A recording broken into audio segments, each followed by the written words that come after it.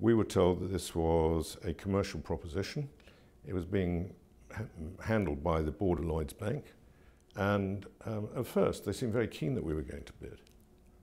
And as the program of this bid unfolded, particularly when we found out that originally we put in a bid by the closing date,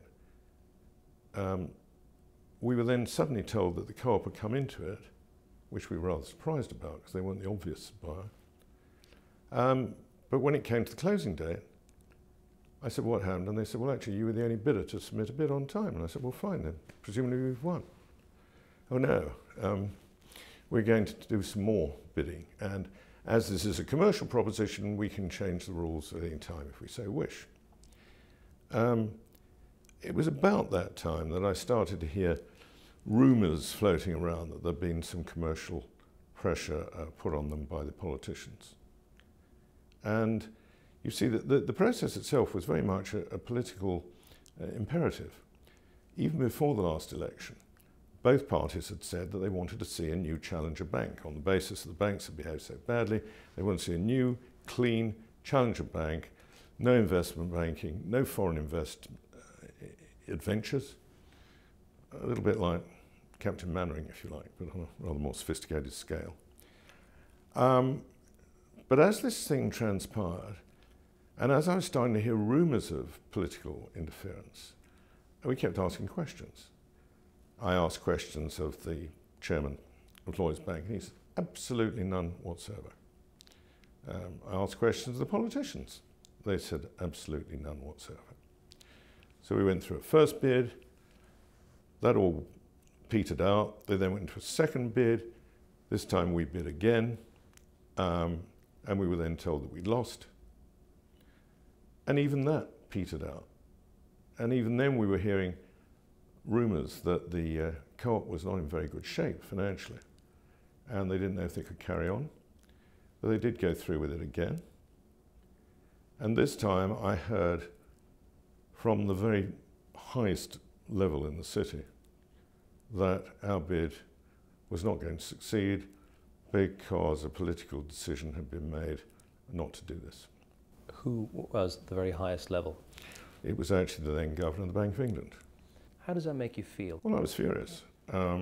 If we bid and we lost to another institution who put in a better bid, well, that's life. But that wasn't the case.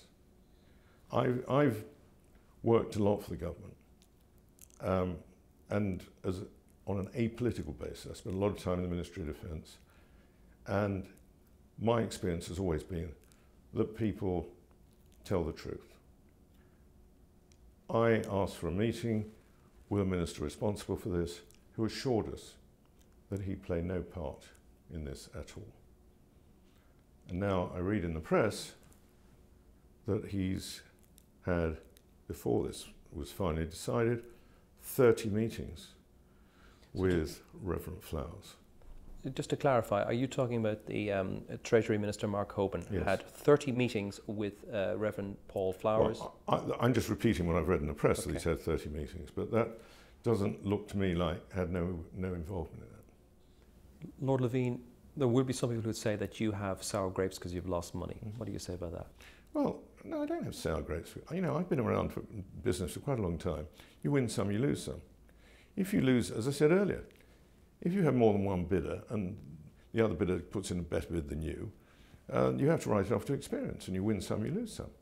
But the other bid was not a credible bid. And if you say, well, how do you know it wasn't a credible bid? You've only got to look at what's happened.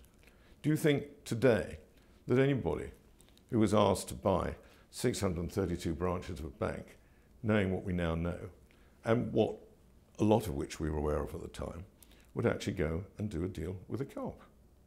So it's only sour grapes if you're a bad loser. But as far as we were concerned, we were the only viable bid, and nobody would listen to us. So what's the lesson to be learned from this, Lord LEVENE? You say that the government actively wanted Co-op to get this bid for these branches, and we're going to disregard your bid come hell or high water. What's the wider lesson to be learned? I think that it wasn't just the government who wanted this. It's a strange situation. The opposition wanted it as well. So the entire body politic wanted it. And the other coalition partner, of course, Dr. Cable, was a great supporter of mutuals. I did write to him afterwards, and he wrote and said, well, look, I can't really interfere, but then in a handwritten note on the bottom, he put, I can entirely understand your concerns. So it's a very odd situation where you don't have the usual thing where you've got one party turning the other party's eyes out. You've got everybody pushing in one direction because it seems to be the flavour of the month. And then, unfortunately, they chose the wrong party to support.